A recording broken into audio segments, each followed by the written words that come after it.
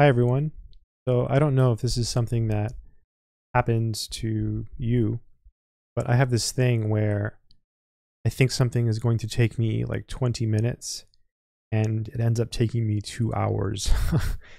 And it happens with math. Today it happened with organizing books.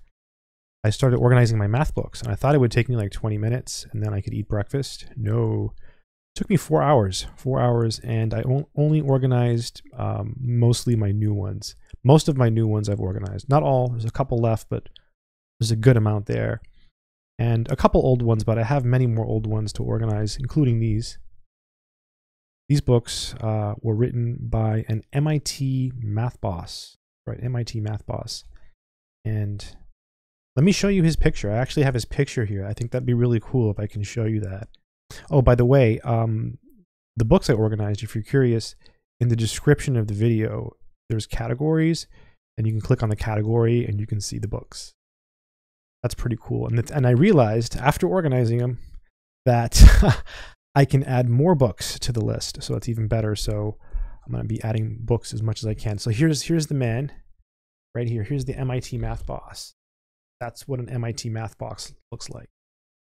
So his name was Henry. His name was Henry, and he was the head of the math department at MIT. Yeah, H.B. Phillips, PhD. Let's take a look at some of these books. I know I have another book by H.B. Phillips. He's written quite a few books. So let's see what we have here. We have Integral Calculus. We have the combined Differential and Integral Calculus. And then we have Differential Equations by Phillips. So these are books written by the head of the math department at MIT. He also wrote a book on geometry and a book on vector analysis and a book on analytical geometry and calculus. I bought the vector analysis book. I know I have it. I can't find it. I think maybe, I don't know. I don't know where it is. I have to find it. So I got to find that book. It's lost in the insane amount of books that I have. It's completely crazy. It really, really is. It's just out of control. Let's take a look at these. Let's start with the integral calculus book. Start with that one. So this book here contains both integral and differential. I think you can get the differential calculus separately as well. I don't own that. I just own the integral calculus separately, and then the combined version. So yeah, it's kind of cool. These books are pretty rare. They're a little bit expensive. Integral Calculus by H.B. Phillips, PhD, Assistant Professor of Mathematics in the Massachusetts Institute of Technology, first edition. Right, cool. What a cool book. This is awesome. Wow, 1917. I gotta smell it. I'm sorry. I just gotta take a whiff. Oh, it's amazing, amazing, amazing. This is so good. This is so good. Integration. Yeah. Formula and methods of integration. I love how clean these books are. Oh, well, before I forget, let me just tell you this. These books are free. That's right. You can get these books for free, I'm pretty sure. I think they're like in the public domain or something, because if you go online and search for them, I think they show up on like Google Books or something. Like they are, I'm pretty sure you can get these. I'm pretty sure these are so old that the copyright has expired on these books, right? So I love public domain stuff. That's like the best. It's gold. Really, really is. I love the public domain. It's a great thing because it's free for everyone. I think that's cool. Look at these problems. Yeah, so that one there, you can use a formula to do that, right? That's going to give you an arctan. What do we got here? We have Differential and Integral Calculus by Phillips. Cool, right? Let's see what topics are here. Check out the topics. Introduction, derivative and differential, differentiation of algebraic functions, rates, maxima and minima, differentiation of transcendental functions, geometrical applications, velocity and acceleration, okay, Rawls theorem and indeterminate forms, theories and approximations, partial differentiation, supplementary exercises, answers. Let's look at the answers, 154 to 160. Let's look at the answers. Answers to exercises. Yeah, boom, they're there, right? All of them. The quality. Wow, this is nice. Oh, I wish you could just feel it with me. I gotta give it a whiff. Just, math books. The perfect collectibles, right? I just love collecting these. University of Toronto Engineering Society Supply Department. Cool. Really nice. And then the second half of the book. Let me just show you the second half. So because this is 2 books, so it's the. Oh, I see. Okay, so let's go to the end. I think the contents for the other book actually starts, when the other book starts, I think. So here's the exercises. So look at that. See how there's a blank page there. How interesting, right? Like they literally just combine the books. There's the index. So this piece here, this whole thing here is differential calculus. I'm pretty sure. I don't own it, but the first half of this book is his differential calculus book. How interesting, right? And then there's a page here, another page, interesting. And then, here he talks about his other books. There you can see him. Cool. Yeah. Nice. And then the condition of this book, wow. Really thick, nice, glossy pages.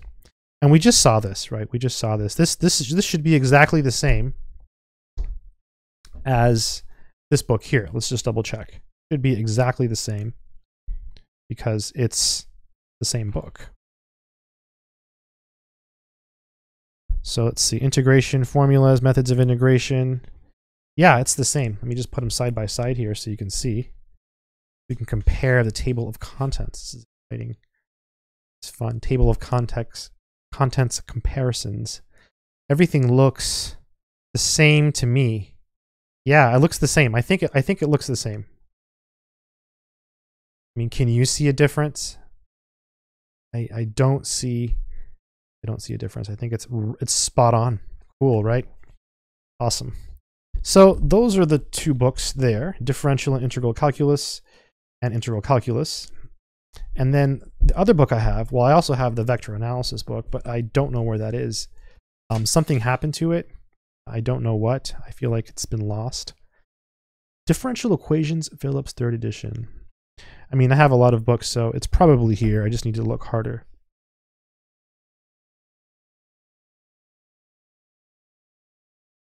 Books by H.B. Phillips, PhD. Differential equations. I've done a lot of the problems from this book, actually. So, copyright 1922, 1925, 1934. This is the 12th printing. I mean, this survived a long time. H.B. Phillips. M.I.T. math boss. This is cool. Starts with differential equations of the first order with variables separable. Look at all those topics. Interesting. Flow of water from an orifice. Wow. That's not something you see, like, I've never seen I've never seen a section titled that. Like, whoa. What is that? Interesting. Equations of higher degree. Change of variables, simultaneous equations. We've got general theory, special second order equations. Let's turn the page. Homogeneous equations, deflection of beams. All kinds of stuff here, right? Rotation about a fixed axis. Vibrating systems. That's the last one there. I like 40. Equation with right-hand member 0. Yeah. We call those homogeneous equations now, right? So that's what this is about. It's linear equations with constant coefficients. So it's really easy. Actually, it's not that hard. It really isn't. There's a lot of stuff you do in like a calculus class that's harder than that. So it's pretty easy. Some stuff is a little harder, but nice book. It's got some examples. I've done this problem. I've worked this out. Look at these. We've been doing these. That might have been me. I don't know. That might have been me. I hope not. That I would write in such a beautiful book. This is pretty hard to get. Yeah, someone else wrote there. I don't think it was me. That's not me. So you could use this book to learn differential equations. It has answers too. I'll show you. This one does have answers. I've used this one a lot. But it has answers to. I feel like I saw some that were missing in some of this, in one of the sections. Like there was one or two that were missing, and like most are there, but I don't recall which ones they were. So, but yeah, I'm pretty sure like it's all of them, but there might be a case or two where like there was like an oddball problem where you had to like show something was true. Because notice these aren't solutions, right? So if it's a type of question where he can't write an answer, then he might just say, and just not throw it in there. And I think he did that with some of the problems, but I don't recall which ones. But yeah, really cool books. Great for self-study because they're clean. They have clean explanations. They're short. They're small. You know, they have examples. Some things might seem terse, but all three of these books have answers to every single problem pretty much. So that's awesome. That's really awesome. And I'm pretty sure his other book that I know I have on vector analysis also has answers. I should find it, check it out. But anyways, I just thought I would make this video to show you some books from an MIT math boss. Pretty cool. His name was Henry Bayard Phillips, right? That was his name. Yeah, he was actually born in 1881. 1881 he was born. I finally found some information on the internet about him. I had to go to the internet and I looked on some, I think it was a German Wikipedia site, and that's where I was able to find the information about him. I had to translate the page, so interesting. I don't think information on him is available in the English Wikipedia site. At least not yet. At least not yet.